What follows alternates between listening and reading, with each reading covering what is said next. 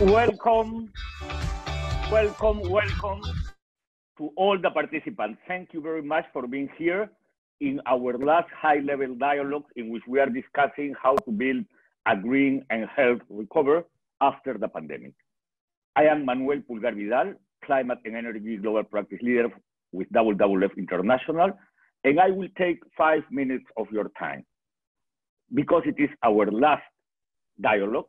So this is to say thank you to you all, to you who participate in the last one and in this one, because I think that we have discussed strong things. We have made good conclusions that for sure are going to be sent to decision makers because we are expecting a green and healthy recovery. But also I am here to thank you, our partners. WWF has made this possible with the OECD, with EDF, and in this time with the collaboration of Conservation International and the Nature Conservancy. It has been a great effort. It has been an effort of collaboration. What we do need in this time, cooperation and collaboration, because we are exactly in the same boat. We are going to the same. We are looking for a green and healthy recovery. And also I am here to frame in 4 minutes what it should be the discussion for today. And after that, I am going to introduce our moderator. We do need to recognize that this pandemic has already created a strong economic consequence. We are living really in an economic crisis. So that is why we should discuss how are we planning to recover our countries, our economies, and people well, and how can we make a build back better, that it is the main principle for this recovery. We know how much is going to be the decrease of the GDP. For Latin America, for example, the IMF has estimated the decrease of GDP in between -5 to -13.5. And for poorest or developing countries, that is really a big crisis. Also, we are going to lose employment. And that is probably the sad part of this equation and of these difficulties. So probably we are going to have economies that are going to bring more informality, that on the other hand, it has already damaged our economy. So how can we address that loss of employment? Also, what we could have, it is a temptation for a backsliding of our environmental regulation or the relaxation of those regulations. So that is something that we must face, how to avoid that temptation. And on the other hand, we haven't been able, at least yet, to develop a strong narrative that connects the economy with nature, with climate. Probably with climate, we are in a better position, but not too much with nature. So we should work in developing that narrative by creating permanent place, well-balanced with decision makers, with institutions, with people who is working on that. I think that in some way we should take, it is the experience that climate has developed with the new Climate Economy Commission or the Climate and the Economy Commission to develop something similar, to create some strong place in which we could discuss the relation in between nature and the economy. And on the other hand, this pandemic has told us that it has been caused because of us, because of our behavior. But also we have learned how does it mean to act when we are facing an emergency. We used to say that we are in a climate emergency, but really we haven't adopted actions accordingly to that crisis. And we have learned of what Europe is doing under the recovery with the principle, do no harm, linked to a long-term vision and connected with different kinds of strategies, just transition, biodiversity, climate, among some others. So to finish, let me share with you some main principles that in my point of view could help the discussion and could help us to convince decision makers how to green in the recovery. First element, we must link our recovery to the net zero vision. We do need to link the recovery with a long-term vision. The second one, it is that the recovery should be coherent with the transitions that the science has suggested us to walk the energy transition, the land and ecosystem, the urban and infrastructure, and the industrial system. But also we do need to address what IPBES has recognized are the drivers of nature loss: pollution, natural resources use and exploitation, invasive species, climate change, among some others. A third element, it is that we are in a time of convergence. Probably the single virtue of this pandemic, it is that it has helped to integrate the agenda. So now we are more able to discuss about climate, nature, development, the economy, policy, and even politics. So convergence, it is a key element for the recovery. Fourth, we will need to promote labor-intensive or contribute to labor-intensive solutions. Focus on clean employment, clean jobs, to clean energy for restoration, for reforestation, for sustainable agriculture, among some others. Fifth, we do need to recognize that this recovery should be coherent with the new world economy, that it is focusing on address climate change and address nature loss. Six, it should be strongly rely on science. Seven, it should have a systemic approach. Eight, it should link with our country's commitment, and I am referring to the NDCs and also to the long-term strategy, to the MBSAPs, among some other commitments that we have under the International Convention. Ninth, it should be linked with health. So the idea of the One Health approach, it is a key one. And finally, it should recognize the potential of nature-based solutions that are exactly to promote sustainable interventions on nature, to promote economic benefit, social benefit, and nature benefit, and as a way to address societal challenge. So I hope that these ideas could help us under this discussion. So now let me introduce our strong moderator, and thank you, Shardul. He's Shardul Agrawala, Head Environment and the Economy Integration Division from OECD, and he's going to moderate a strong panel. Thank you very much, and thank you again for being part of this high-level dialogue. Thanks very much, Manuel, for the welcome and the introduction. It's a pleasure for me to moderate this panel today. But before we start, let me quickly go through some general housekeeping rules. For all of you who have joined us in this webinar, you will see a Q&A icon at the bottom of your screen, and you can use that icon to post your questions to the speakers throughout the webinar, and we will collect the questions, and I will post them to as many of them to the panel as I can. You're also very welcome to tweet during the sessions, and we encourage you to use the hashtag Green Recovery Dialogue, hashtag Green Recovery Dialogue in your tweets. So that's all in terms of housekeeping announcements. Now, let me come to the topic of the day. So today we'll be discussing how we can build a nature-positive economic recovery. Now, as countries around the globe are still reeling from the tragic consequences of COVID-19, dedicating today's webinar to nature might seem a bit off-sync. But let me tell you why that's not the case.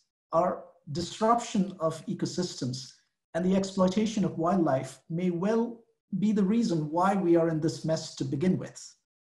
Between 1990 and 2015, we cut down native forests almost 16 times the size of France. And if we don't make transformative changes now, we are likely to see further declines in nature.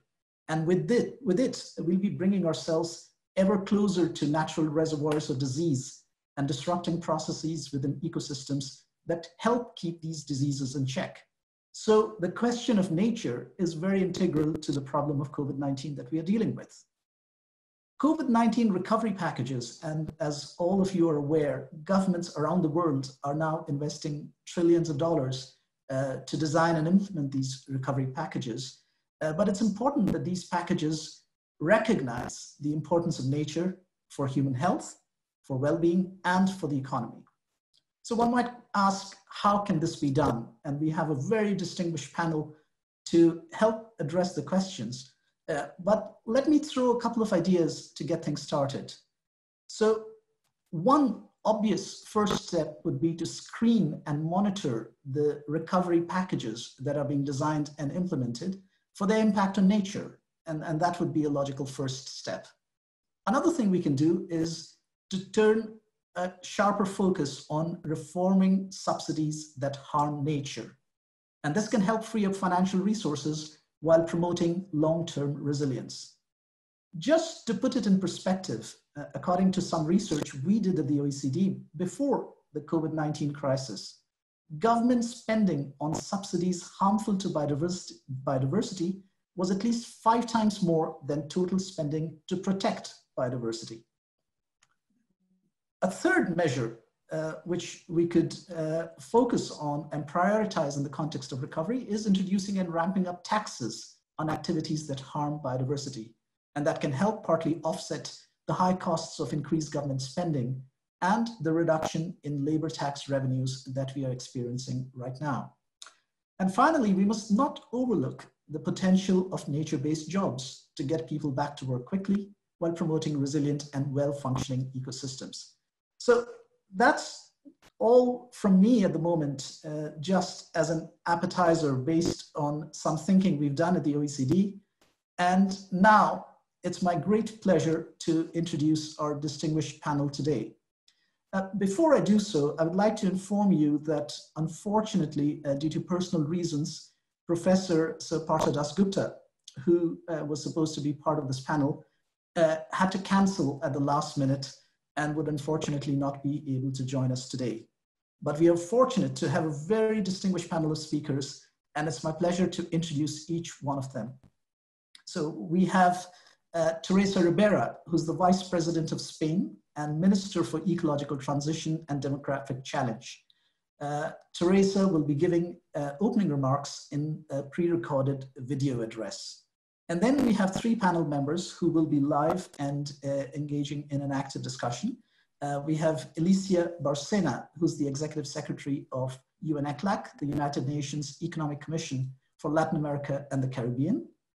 We have Professor Patricia Balvanera, who's the co-chair of Values Assessment at the Intergovernmental Science Policy Platform on Biodiversity and Ecosystem Services, IPBES, as many of you know the acronym.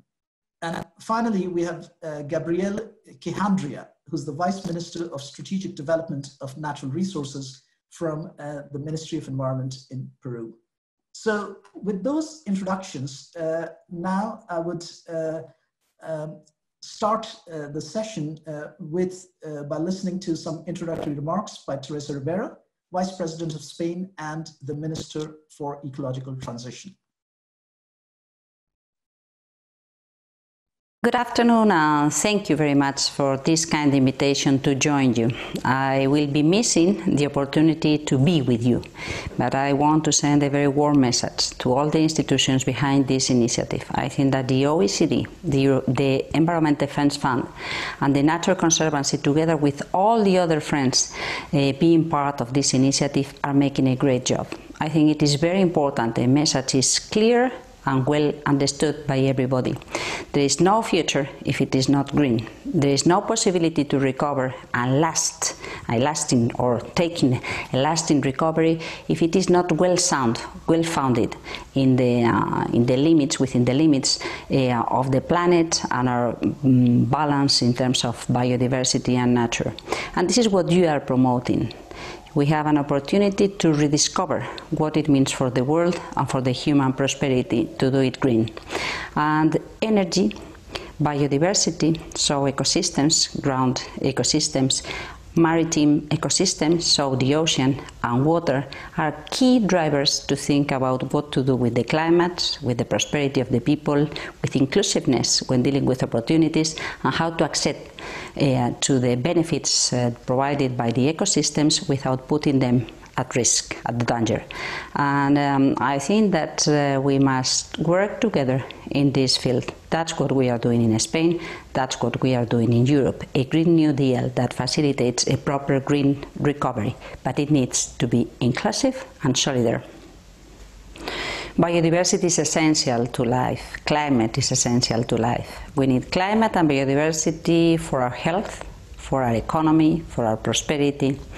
And we have suddenly found an expected opportunity to invest in recovering our biodiversity, our economy, and to reorientate our way of life and our way of prosperity and development.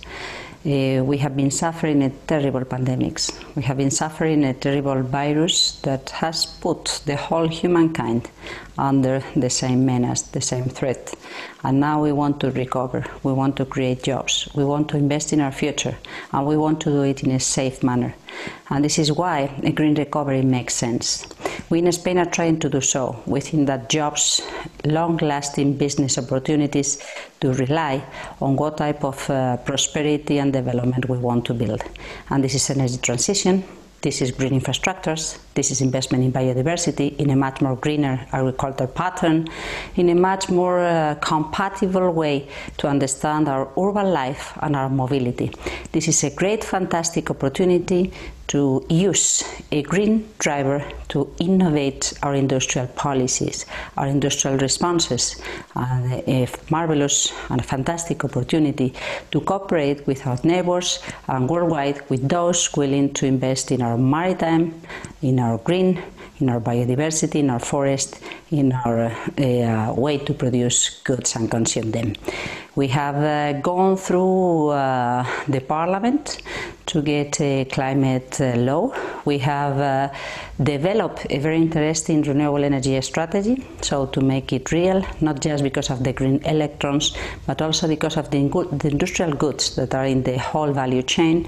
We have promoted a circular economy strategy that provides new opportunities to our materials and new ways to produce and consume things. And we are investing in our biodiversity strategy, in our forestry strategy, so to ensure that a much more balanced way to understand life in an urban context, in the rural context, do make sense in the time to come.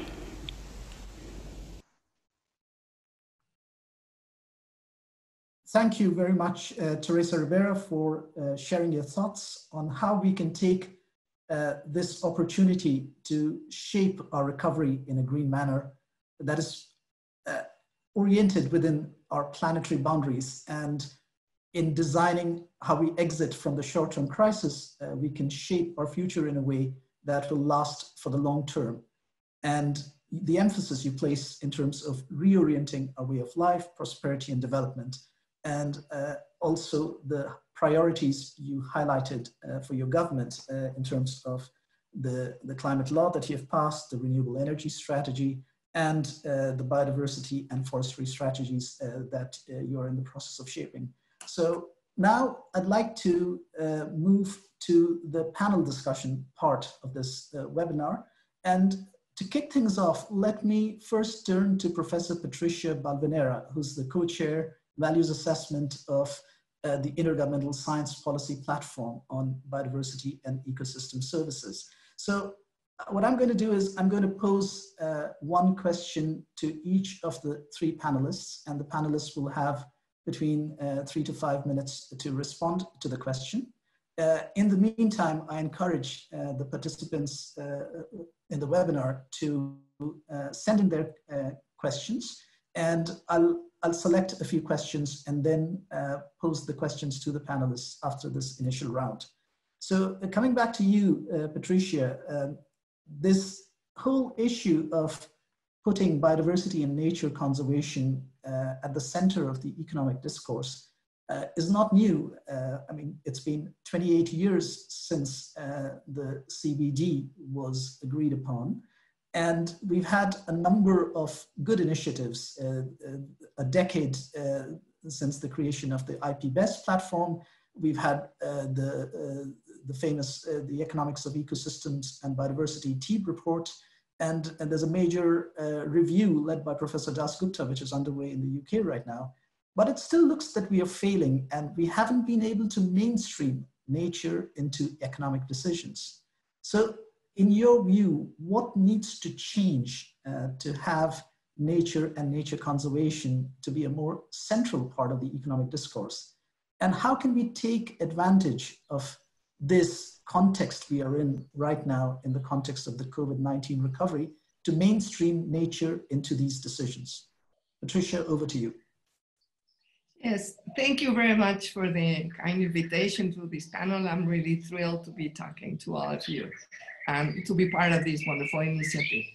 So the first thing that needs to change is that we all need to be aware of the severity of the nature crisis and the risks it entails. Thanks to the climate community and specifically to the IPCC, climate change today is embedded in local to global policies, in financial incentives, even in the campaigns of youth activists. But most of us don't really understand the full magnitude and the consequence of the nature crisis. IPBES has been created only 8 years ago and is working in the direction, but there's so much to be done. The global assessment released last year very clearly showed that the matrix that sustains our life on Earth has become thinner, smaller, and more fragile. And that biodiversity loss is threatening the achievement of most of the sustainable development goals. For the first time ever, the nature crisis, and for instance, the 1 million threatened species message became headline news in 50 languages, 150 countries, reaching more than 30 billion people. So we're only starting. And for instance, the World Economic Forum has been highlighting the nature loss as a key strategic element of their global risk reports in the last years. The second thing that needs to change is the dominant narrative on the role of nature in economic development. Nature is largely seen as an inexhaustible factory of the food we eat and of the ores we use to produce cell phones, as the next vacation destination, or as a huge trash bin where we dispose our plastic garbage. We are growingly picturing in our minds trees sucking carbon dioxide from the atmosphere to mitigate climate change, and mangroves and coral reefs protecting us from the impacts of ever stronger hurricanes. But very seldom we see nature as the filter of the water we drink, the nursing home of the fish we eat, the bees that pollinate our almonds, or the land that nurtures our identity. The emergence of SARS-CoV-2, as well as the locust plagues in Eastern Africa, have crudely and vividly brought home the role of nature in regulating detrimental organisms. The cascading economic collapses we are starting to see following COVID-19 spread have reminded us of the role of nature as an insurance, as the basis for resilience, for the capacity to withstand and recover from dramatic shifts, such as the one we are experiencing now.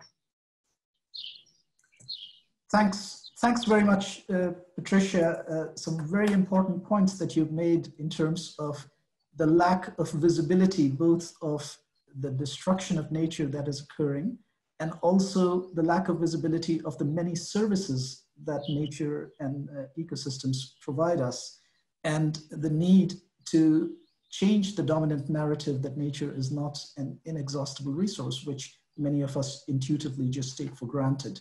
So there's lots of food for thought there, and I'm tempted to ask many more questions, but first let me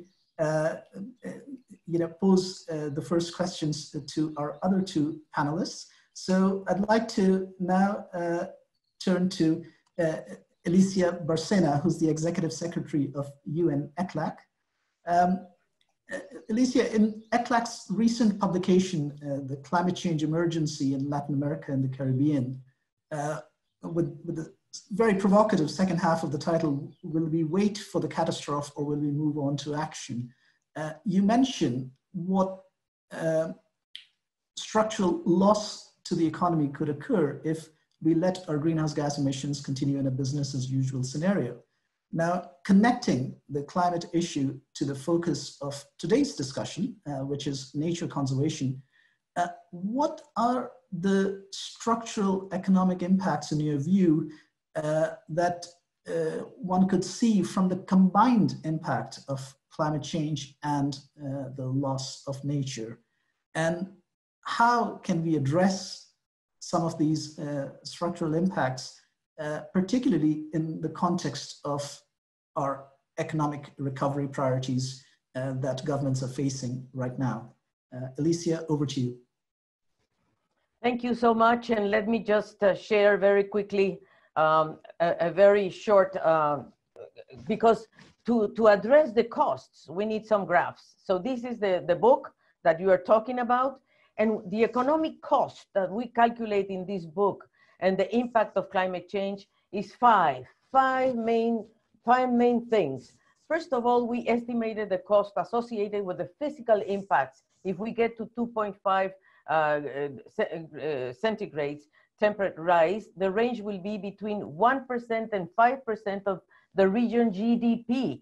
And that will be in the next 10 to 20 years. And it depends, of course, on each country. So this is a regional average. Between 1970 and 2019, Latin America was hit by 2,300 disasters. And according to the figures, these events have already costed 297 million people, costing over $437 billion. And this is tremendous. We have impacted the GDP, particularly of Caribbean countries, and very highly sensitive sectors. What are the structural sectors that will be hardly hit? Agriculture. Agriculture is so important in our region. It's 6% of the regional GDP. And it is also connected to the water challenges, the droughts, the health effects, and the high impact in coastal areas. The fourth issue is what my colleague Patricia was mentioning. Latin America and the Caribbean is the home of 8 of the 17 mega diverse countries, and is located in the Andes Amazon basin in Mesoamerica, which shows already a decrease of 89% in the abundance of species population, and since 1970. So this is a very dramatic loss of one of the biogeographical world areas, most importantly, and the decline during this century might be of 13%. Now let me show you quickly the vulnerability, for example, of what the adverse climate change on the economy may occur within within less than 10 years. If we don't do anything, if we continue with the business as usual, these are the losses that we calculate in terms of GDP per capita. So GDP per capita will be lost in countries like Peru, like Argentina, in the Caribbean, of course, is very, very hard. We're talking about losses of per capita GDP in relation to the GDP today. So this is very, very important in case we don't do anything. And let me show here something that is tremendous, dear moderator Shardul, because these are the cities, this is the total land that is below 5 meters in our region. Population that is living below 5 meters. Look at the Caribbean. These are the most affected countries in our region that are going to be underwater if we don't do something soon. So this is very important. Now you say, what are the drivers? What are the main drivers that we identify in this book? And we identify the following drivers. First of all, look at what's happening in our region. The emissions, the greenhouse emissions in our region are coming mostly from agricultural and land use changes in the region, and versus what's happening in the rest of the world, which is basically energy. You can see this in the graph. So we are thinking, and we put the costing and the benefits of non-conventional renewable energy on nature-based solutions, on circular economy, on recycling, on smart cities, digitization, sustainable buildings, and digital economy, which is dematerialization, resilient infrastructure, and less polluting consumption. And we calculated, for example, in each of these sectors, if we go for renewable energy, this will be much more economical, much more cost beneficial than fossil fuels. You can see here how much the low fossil fuel is costing and how much we can gain, we can have if we go for solar, wind, or other type of renewables. And we also calculated what is the contribution of each gigawatt of energy for example, in the case of Chile.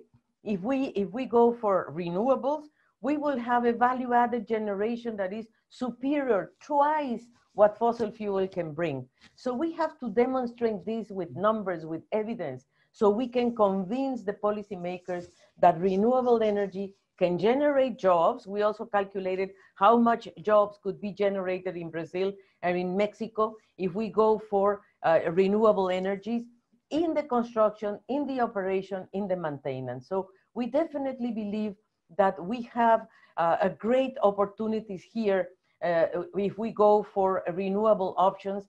And of course, one of the things that I heard from my friend Manuel Pulgar is that we have to be very careful, because this crisis is causing setbacks on environmental regulations and budgets. And that for me is very worrisome. I see this in Brazil, in Chile, in Mexico, and the environmental standards have been relaxed and the budgets have been going down.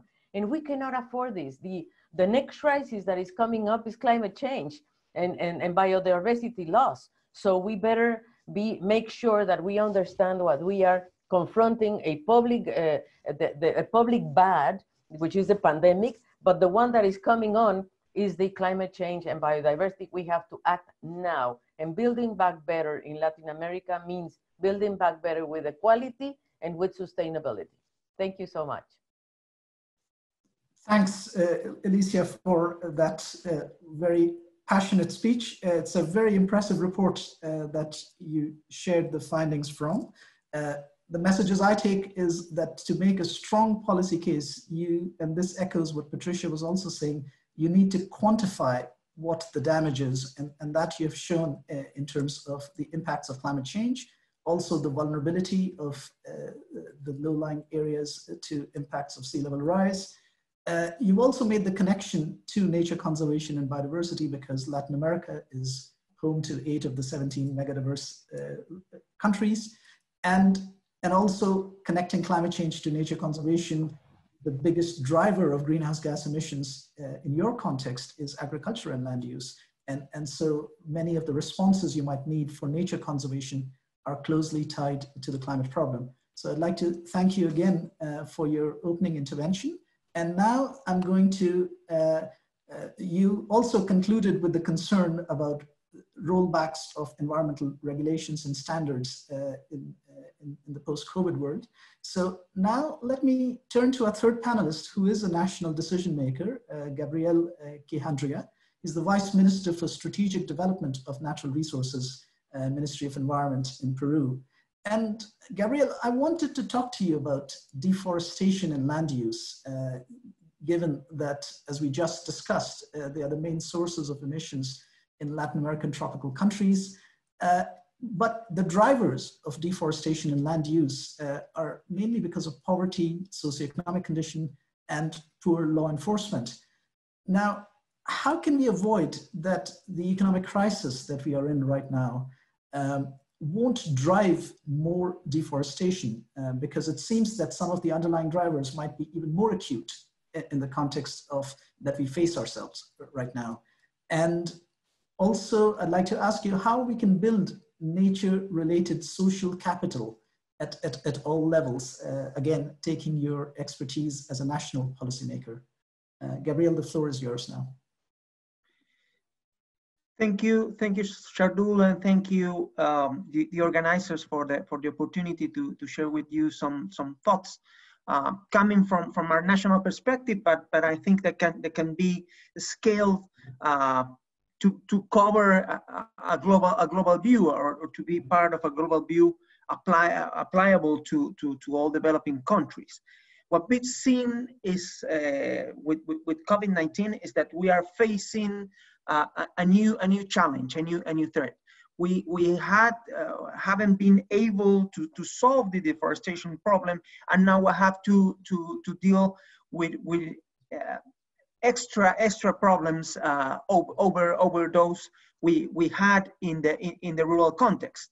Now we have to deal with people coming back from cities, escaping poverty, escaping COVID. We've seen it in Lima, we've seen it in Mumbai, in India. We've seen that these seasonal migrant workers from Guatemala being unable to move to Canada to work in the harvest there, and then they have been kept in their lands, in their villages, generating pressure or more pressure over the natural resources and the environment. So what we should do to deal with this? And some of you might be surprised but about what I will say, because you might think nothing new in what this guy says, but the thing is, there are not many new things to do, but to deepen what the transitions that we already involved in, and to go faster with them. Go faster with the transition to sustainable energy, go faster with the transition to electromobility in the urban realms, but go faster in the deforestation-free production chains in the rural sector. So I think there are certain issues and certain things that we need to move and we need to push for. We need to ensure that basic services are there in place in the rural sector. Not only for the people that is coming back, but for the people that stay there and has been staying there in all this time. But we need to think in new basic services. We need to stop thinking about that crazy highway that connects nothing with nothing in the middle of the jungle, and start to think about why don't we think about an endowment that finances a weekly aerial connection? Or why don't we think about a high-speed internet? How do we include nature following this green infrastructure approach as part of the solution? Why don't we invest in the recovery of wetlands, in the recovery of this green infrastructure that can help to elevate the productivity of economic activities happening in the rural sector, and to raise this productivity. And this is the second point: how to dematerialize the economy. We don't need the highway. We need the high speed. The high speed internet is more needed to allow for the financial operations to happen rapidly, and for the money and for the benefits to reach these areas without destroying all the way from the city to this remote town where you produce something that is valuable for the market. We don't need to buy this, to build this highway to do this. The technology right now allows us to avoid that. We need also, and this is a third thing, to facilitate access to the forest for those promoting good business ideas. Access to forests in developing countries is difficult, and it's difficult most difficult for people that is poor. And it's always easier for those who have money, and it's easier for those who have black money, those involved in illegal mining, those involved in illegal timber harvesting. So we need, as a state, as regulators, as policymakers, facilitate the access for indigenous communities, for those promoting good ideas, for those that are capable or are committed to keep the forest standing, to make business and to use sustainably the forest, but keeping it standing, not thinking that the forest is a problem, but an opportunity. We need for the issue to promote organization. In the case of Peru, for instance, 70% of our coffee and cocoa producers are not affiliated to any association or cooperative. And that keeps them in disadvantage in terms of fixing a fair price, in terms of accessing technology, of accessing technical assistance. So we need to work in that. Access to finance. We need to provide access to finance to these producers. We need to bankerize them. We need to bankerize those that could be bankerized, but we need to think about other measures, think out of the box, strengthen the cooperatives, strengthen all these other and new means for accessing finance that are available. Use the technology, use blockchain, use all these creations, use the creativity of the people to reach these remote areas and reduce the pressure over the forest. 6th point, involve the private sector, but not any private sector. Involve the private sector that it's willing to take the challenge, that it's willing to change the business mode or the business model, that it's willing to work with NGOs, with communities. It's willing to share the risk with them, but it's willing also to share the benefits and not think about the community as simple provider of workforce or the space where my business will happen. And finally, incorporate conservation as part of the toolkit for solving development problems. I don't know if you've been able to see this recent report of the Campaign for Nature that shows that the protection of the 30% of the earth could produce $450 billion in returns, in economic returns, and that's good news. That is a good investment of money. For instance, in 2017, we did a study here in Peru, and we found that every dollar invested in protected areas in Peru returned about 40 in direct benefits to local people related to tourism happening in these protected areas. Tell me if that is not a good business. Tell me if that is not a good option for recovery, other than giving subsidies to transportation, to giving bad subsidies, as Alicia was saying. So what we need to do is to change our chip and stop walking and start running, and stop being shallow and only scrapping the surface and go deeper. But as you see, there are no news or no new measures proposed here. All of them have been said or have been written or have been implemented in somewhere else. We have to go deeper with this. We have to go stronger with this. Thank you very much. Thanks very much, Gabriel.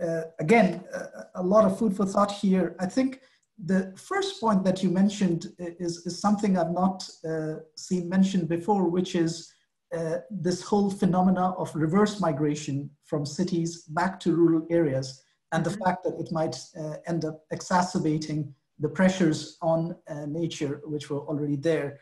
And that indeed is a very direct consequence of the pandemic, which many countries, you mentioned, not just Peru, but also India and many other countries are experiencing. And in terms of what to do, you really laid out a very comprehensive set of priorities in terms of reinforcing measures on sustainable energy, electromobility, and so on, but also in terms of prioritizing the provision of basic services, encouraging better access to forests for those who can use it sustainably, but also better access to finance and how to meaningfully engage the private sector. So thank you again for your remarks. I'm going to now take a couple of questions that have come up in the chat. One question that has been posed is, how do you make sure that because a lot of this discourse on green recovery, and there's been a lot that's been happening in the last couple of months, is largely at the international level. It's either international organizations or national policymakers.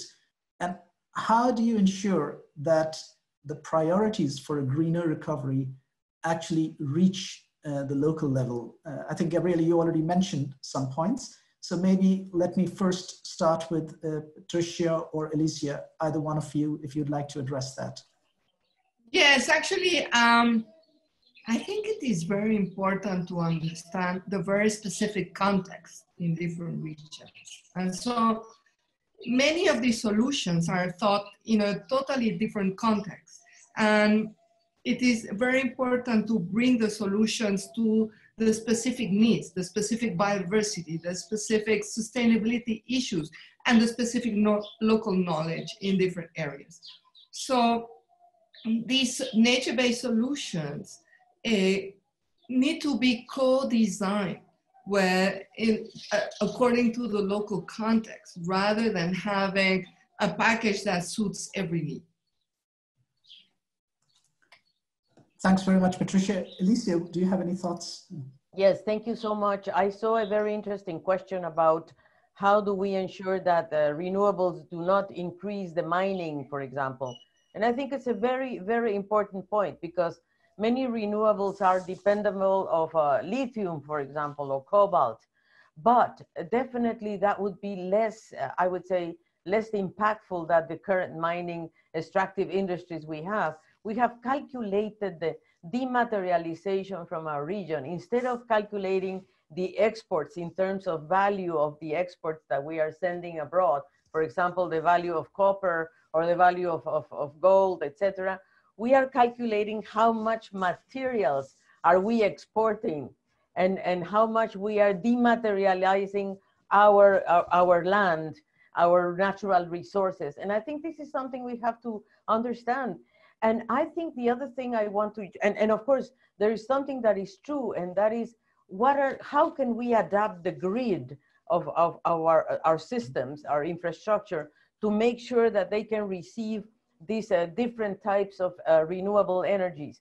There is one region in one sub-region in Latin America and the Caribbean which is ready for that, and that is Central America. It's the most advanced in terms of grid, and they can receive all types of energy. So that's a perfect place where we can go in the first stage. Secondly, I want to take your point that you made at the beginning on the energy subsidies. I think we have a tremendous opportunity here, that now that the oil prices are down, to see if we can look at the fossil fuel subsidies more seriously, and most importantly on gasoline. This is of course a very difficult thing to do in terms of the social costs, but we have to think about it. We really need to think about it. And finally, let me say that I am totally with Gabriel that we have to reset the global economy. We have to reset our thinking and even think about a new rural development, a new, I would say, an agroecological transition. That's what we need, an agroecological transition and a forestry transition. And I have to say that the World Economic Forum, for example, put forward a very important target, and that is 1 trillion trees per year. We have to go back to that and make sure that this becomes a good business, and that is reforestation. And also how to move away from the pressure we have on the cities. 80% of the population in Latin America is living in cities. And now people are going back to the rural areas because they feel safer in their homeland. That's what they're doing. So how do we help that migration back to the rural areas with investment on agroecological projects? I think this would be extremely interesting if we are able to do that. Over to you, Shardul. Thanks very much, Alicia. Gabriel, I wanted to come back to you. You laid out, you made a very strong case that we need to do even more to bring nature as the center of our policy efforts. But I just would like to know about the conversations you have with your Minister of Health or Minister of Finance right now in the midst of the pandemic and the economic crisis. How much resonance do you see for these priorities that you highlighted? Do people connect it outside your ministry with the same degree of concern, or are people saying we have other emergencies right now, let's deal with them first? So what's the general response, and how do you ensure that the recovery of Peru is green? It's difficult because we public bureaucrats tend to have the natural tendency to avoid coordination. At least here in Peru, and I think that's a problem that can be extended to any developing country.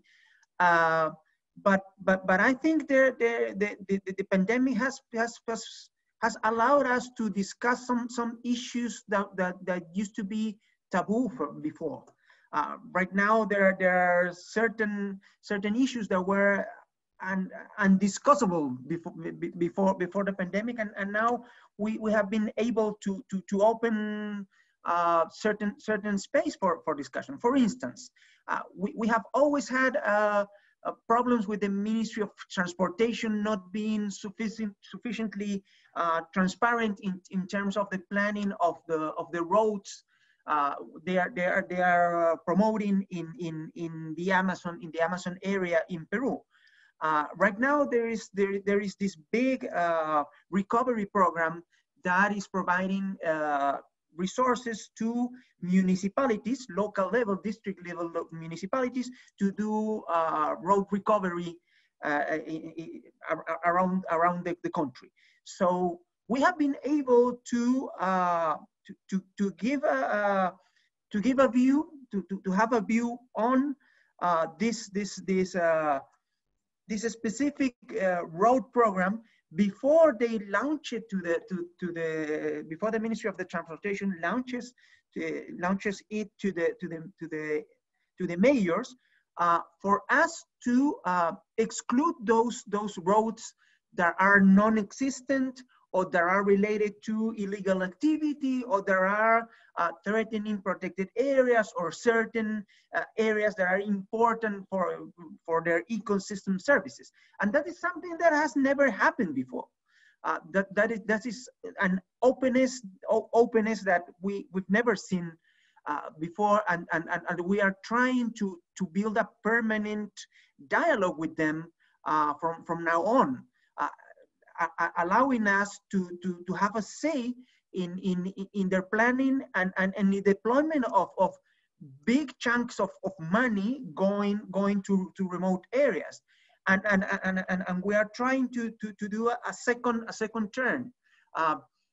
How do we participate in the prioritization of those roads that are the good ones, those roads that will provide the most benefit if they are built, if they are renewed, if they receive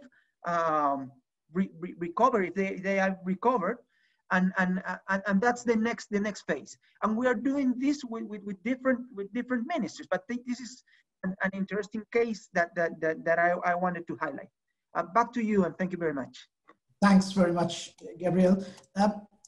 Patricia, let me come back to you. You mentioned nature-based solutions, and indeed in the international discourse, there's a lot of talk about nature-based solutions.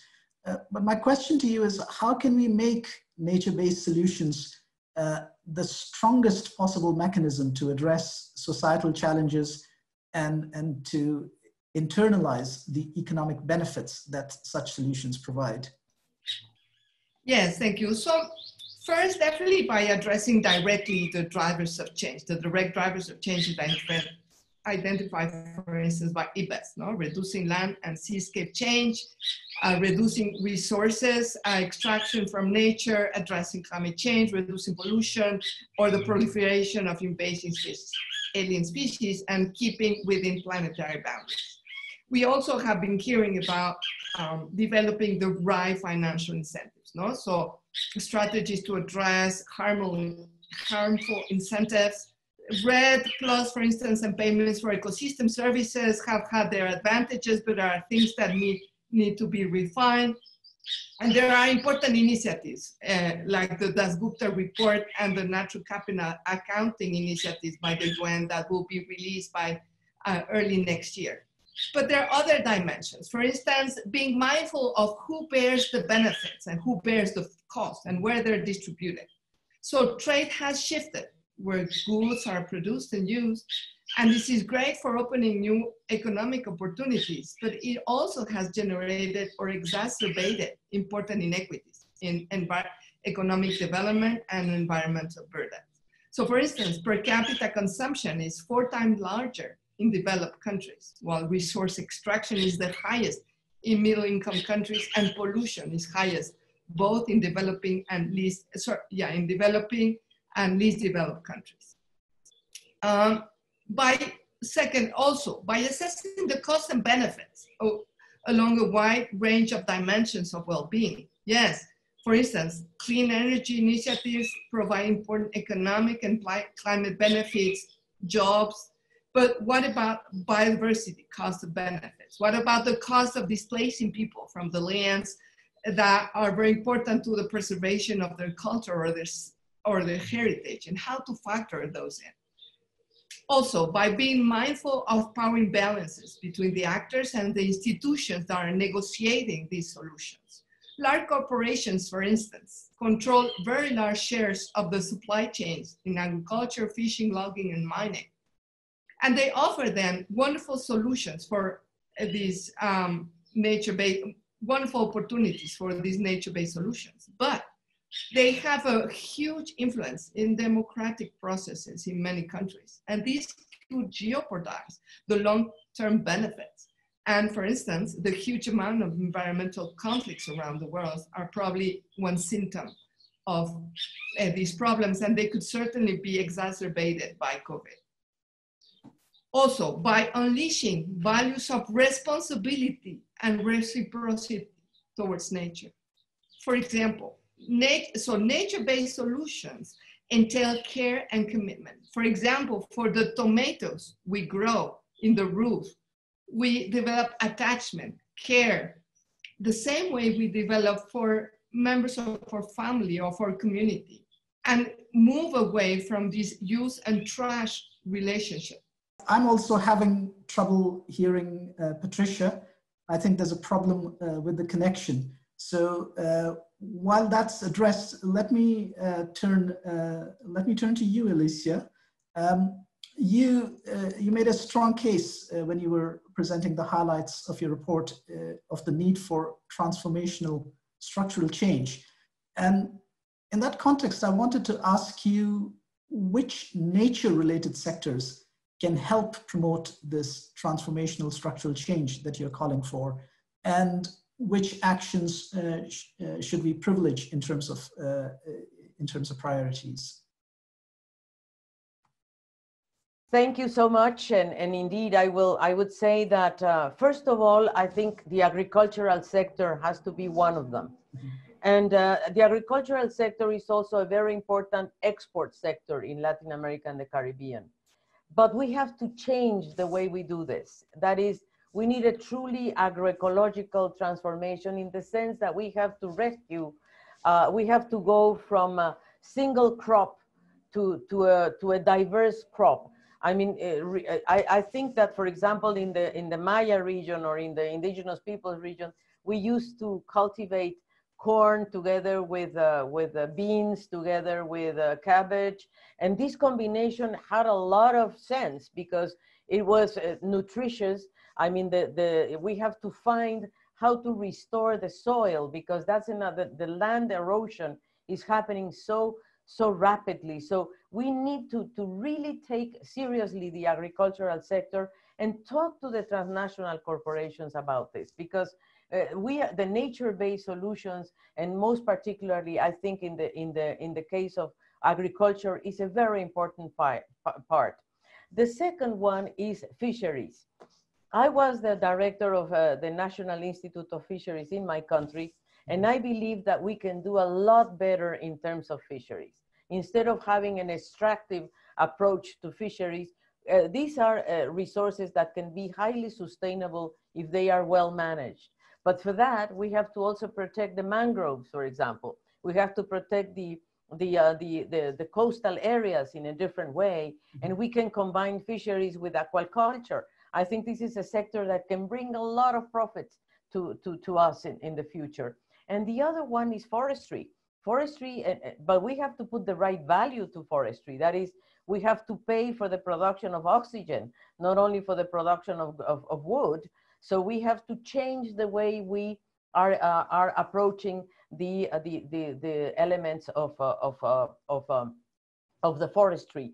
So I truly believe that agriculture, forestry, and fisheries could be three very important sectors for the nature-based solutions. And of course, I would say that we have to go back to our past. And I have to say that Peru has a lot of history on this. Mexico has a lot of history on this. Why not? We have to go back to our ancestors and take the best of their experiences back home and see how best we can use this. So I believe this could be extremely important. And then finally, I would say community solutions. I would go back to a collective community solutions, including health.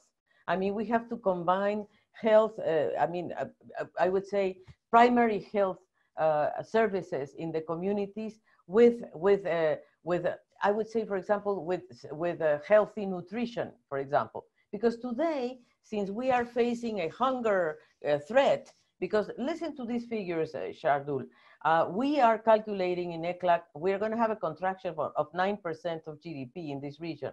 And we're going to have 250 million people in poverty and 95 million in extreme poverty. These 95 million in extreme poverty are going to be hungry because they don't have enough money to buy the food. So why don't we bring them back to be producers of food? And talking about food security, I think, for example, Caribbean countries are facing a tremendous problem right now because they are net importers of food. They have to rescue back their way of producing food again. And they have the oceans. The blue economy has to be an alternative for the Caribbean countries, for example. So let me put those examples to you. Thanks very much, Alicia. I don't know if Patricia, you're back online. I think you are. Is it working? It's working. We actually got most of your response. I think we just lost the last 5 seconds. I think the last one is actually very well connected to what Alicia was saying. So my last point is to manage system level resilience in the face of uncertainty and complexity. And so for that, because very strange scenarios can come true, like this nightmare of the post-COVID world, we really need resilience based on, as Alicia was saying, these strategies, for instance, the agroecological solutions that have multiple solutions. So one agroecological opportunity has so many different benefits in terms of climate, in terms of soil fertility regulation, livelihoods, economy, food security, food sovereignty. But also these are made up with many different species, not just one species to maximize yield, but rather to have different species that play different roles. And these are really based on very different types of knowledge systems. So we can make the best of, for instance, the Asian Maya milpa, but also incorporate the most recent findings of physiology or agroecology, and really together design these very resilient, robust, and diverse systems that are important for different dimensions of food security and different dimensions of well-being, economy, livelihoods, and health, and so on. Thanks very much, Patricia. And what you said connects very well with what Alicia was saying. I think the emphasis on system resilience, diversification, and also while we look to the future, we also need to go back to traditional methods and learn from what our ancestors used to do. Let me turn now to Gabriel for the next question. Taking it a bit a step up here, I think often one says that we are still struggling a bit to build a solid narrative that can strengthen the connection between nature and economy, that politicians can understand, that the public can buy into. So based on your experience as Natural Resources Vice Minister and your experience in the climate debate also, what else could we do to build a stronger and more convincing narrative between the nature and the economy? I think the ministries of the environment, for instance, or the environmentalists in general need to learn to speak using hard data. We need to do this transition to this result-based management or this evidence-based decision making that, for instance, in the case of Peru, has happened in the social sectors. That our Ministry of Social Development has a strong backing for all the policies and all the measures they propose in terms of the impact in health, in terms of the impact in education, in terms of the impact in labor. We are not there yet.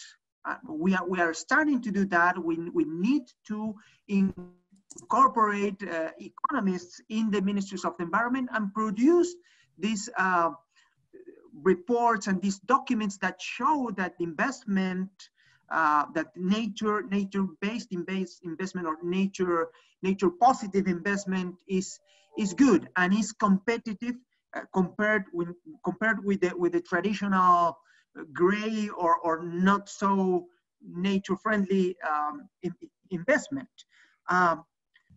It's complicated because we have been asked for something that with questions that are not asked to the ministries of transportation or agriculture. They not ask about the sustainability of their interventions. But in our case, we are asked about the sustainability of interventions, but also we have to demonstrate that they are economically feasible, economically competitive.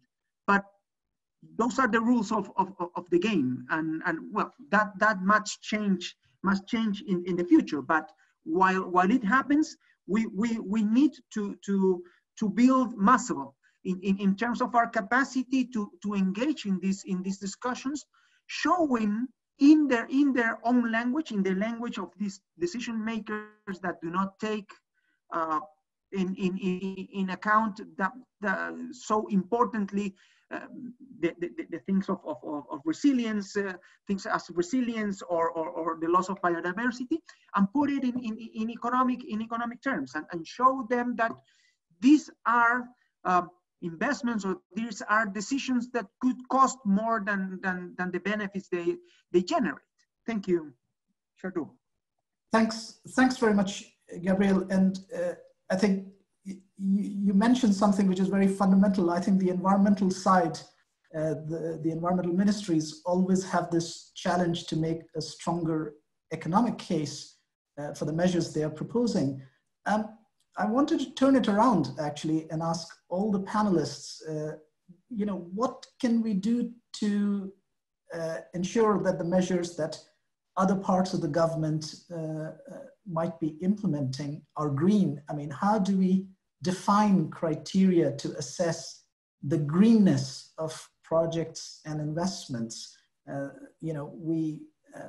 Within our own community, we take it for granted, but do you have any thoughts on establishing clear criteria that we could use? So it's not just the economic sustainability of environmental activities, it's also the environmental sustainability of economic investments. And how do we do that in a better way? So any one of you who has any thoughts, please just raise your hand and I'll give you the floor. Okay, I'll start. Okay. So I think one set of criteria would have to do in terms of greenness, today we think about climate, but we forget about biodiversity.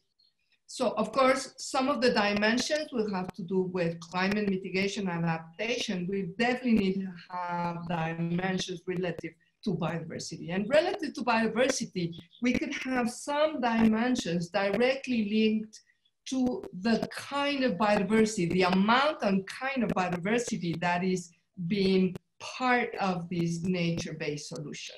How many species, how much agrobiodiversity, and so on.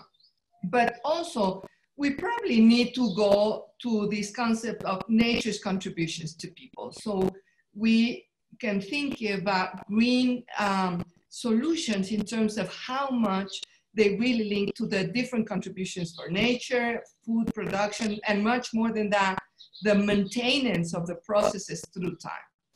But then another dimension would have to be with the possibility of maintaining the processes through time, which is the sustainability component, which is how much this is really allowing for regeneration through time and maintaining rather than degrading the capacity to maintain through time. And finally, I will go for resilience. So the resilience in terms of the maintenance of options, the opportunities to really respond. And maybe I'm thinking the last one will have to do with this interconnected regime shift and collapses. So I think greenness has really been very aware of how much it is contributing or moving away from potential regime shifts, dramatic collapses, and interconnected collapses. Thanks very much, Patricia. Alicia, please. I think you're raising a very crucial question, and it's very crucial for the following reasons. I participated in my professional life at the beginning in the environmental sector. I was the first vice minister of ecology in Mexico. And I realized that from the environmental perspective, we will never going to win this battle. So we have to move to economics. And now that I'm the head of the Economic Commission for Latin America and the Caribbean, I have put almost all the economists of this institution to think together with me about something that we are calling the big environmental push, which is how do we recover the economy? I mean, we cannot ignore the fact that there is a conflict in terms of growing. What our countries want to do is to grow at any rate, at any cost. Number one, they want to bring foreign direct investment at any cost, even with criteria that are raised to the bottom. So what are the roots of this conflict of interest that we have to look into? And how do we sit in the table? Those big investors of our region. Let me put you an example, the mining industry. The mining industry in the world, and it's a very few companies, by the way, it's not a lot of companies. There are very few transnational corporations. And one thing we have done, for example, in ECLAC, is we have brought the transnational corporations of mining with the ministers of mining of our region to try to understand, because we have more than 240 conflicts, socio-environmental conflicts in our region because of the conflicts between mining and water and biodiversity. So, but we are not going to succeed unless the big investors understand that we want a different path and that we also can look at the cost-benefit analysis together with the private sector. So one of the, because really, and we have not been able to achieve these goals yet. Look at what's happening now in the pandemic. What the governments are doing is they want to grow at any rate. They want to reopen the economy at any rate. And my fear is that instead of going to sustainable solutions, we might go to reprimarization of the economy. This is my worry, that since they want to recover as soon as possible, and that's where I think we have to think very creatively on how, and we in ECLAC have done, for example, an analysis of sector by sector, which are those sectors that are being most affected by the pandemics. One of them is tourism. So what are the alternatives we can offer for a better way of tourism? And that could be a very interesting option. The Caribbean countries depend totally on tourism. Come on. That's the way they are in Central America. Look at Costa Rica. But Costa Rica has found a solution more or less by we can learn how to combine solutions based on nature with tourism, for example. And we have to think about it, how to build solutions that are economically feasible for a region that is looking for money, for foreign currency, because we are killed by the foreign debt, by the exports. So we have to find the fine tune these things. And finally, I would say we have to put together an investment portfolio. We have to think very profoundly of an investment portfolio that can really make us move towards this environmental push. We are calling it the big push, as Rothstein and Rodin thought about it in 1929. So that's why we are using that term. But we are qualifying with a big environmental or a big sustainability push. The recovery, if we put this dimension of how investments can be better as an energy transition or an agroecological, but we have to find the economic advantage and the creation of employment.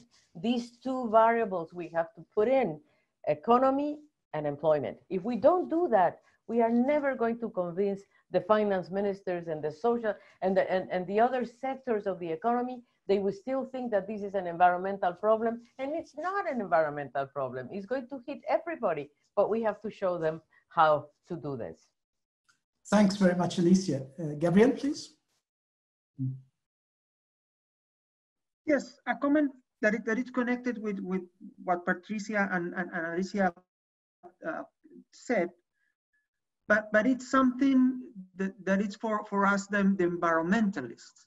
And it's how do we work together in terms of understanding that these silos that we have built in terms of our communities, the biodiversity ones in one side and the climate change, the other, the climate change, or those ones that are interested in the certification or drug on the other side.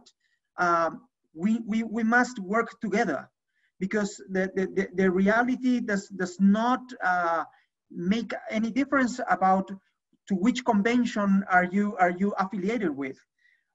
This separation between conventions and this separation between sectors in the management of the state is something that we use for the reality not to overwhelm us.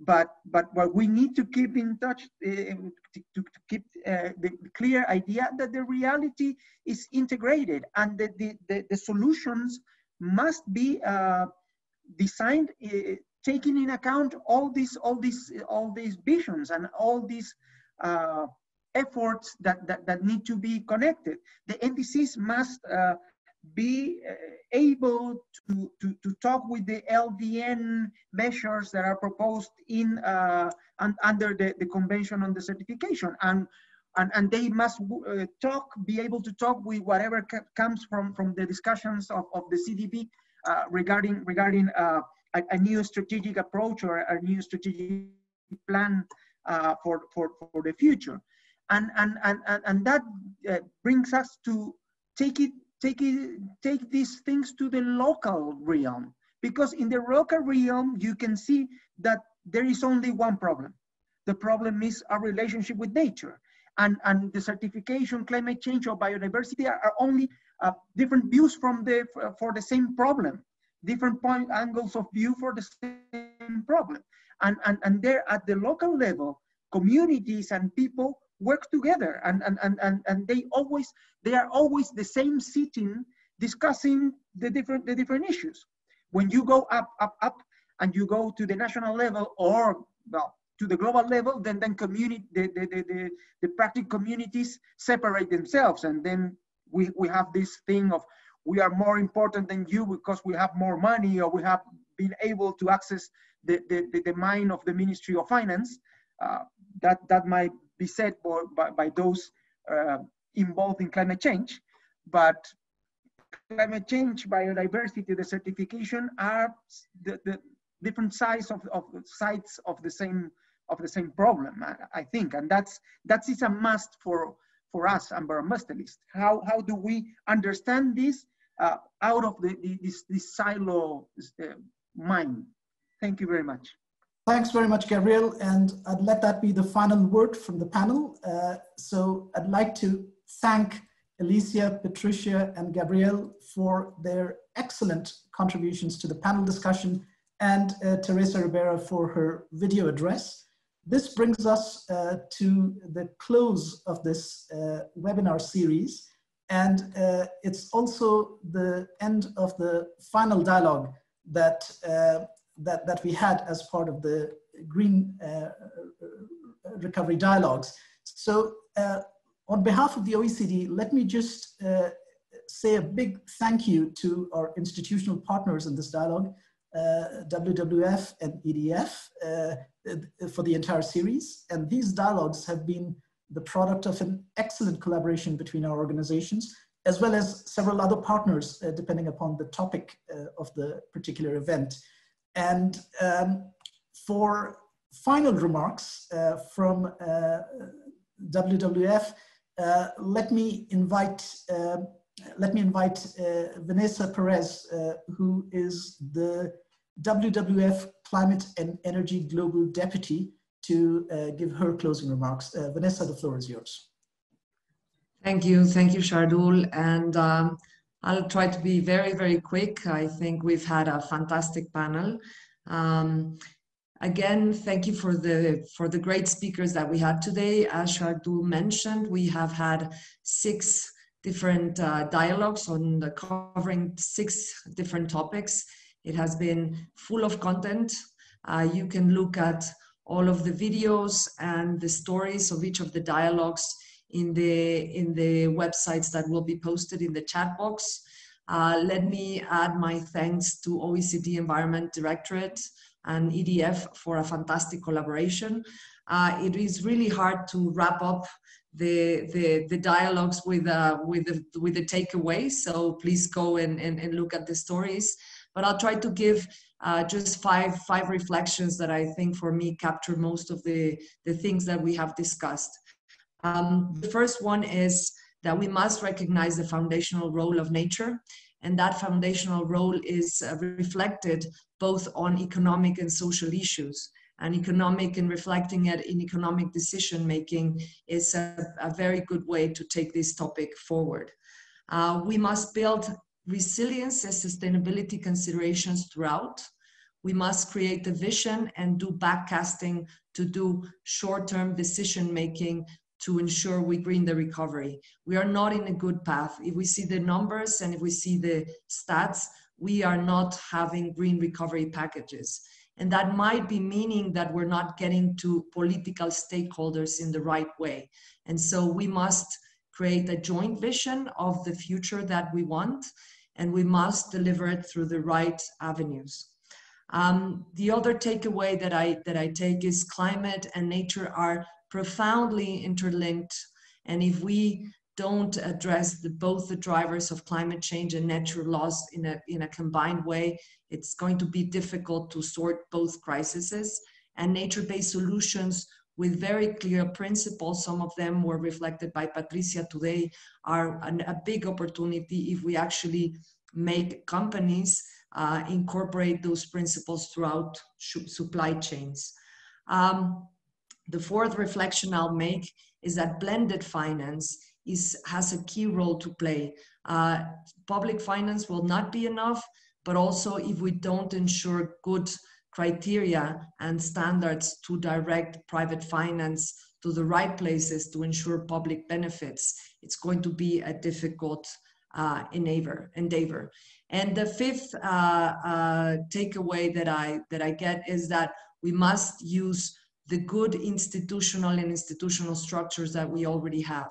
There's a lot of local knowledge and social capital throughout different regions. And today it was very clear that Latin America has community-based enterprises, community-based knowledge, but not only institutions at the local level, but there are very, very valuable institutions at the national level, such as the institutions that have been crafted to create nationally determined contributions, and other type of economic and climate planning that could also be used to ensure green recovery. And of course, at the international level, there are very important institutions that are leading the way, and countries, we must take that international call that we're seeing for a green recovery, we must take it to the national level. So thank you so much, Shardul. Thank you so much to the panelists. This has been a fantastic set of webinars, and we are very, very happy to be able to host this together with our partners.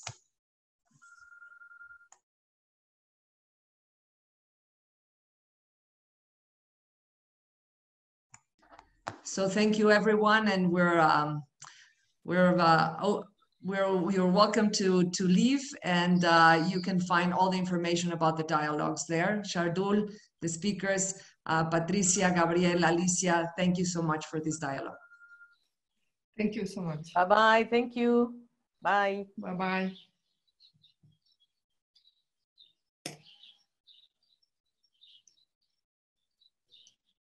Thank you so much, everyone. Muy bien, Vane. Thank you.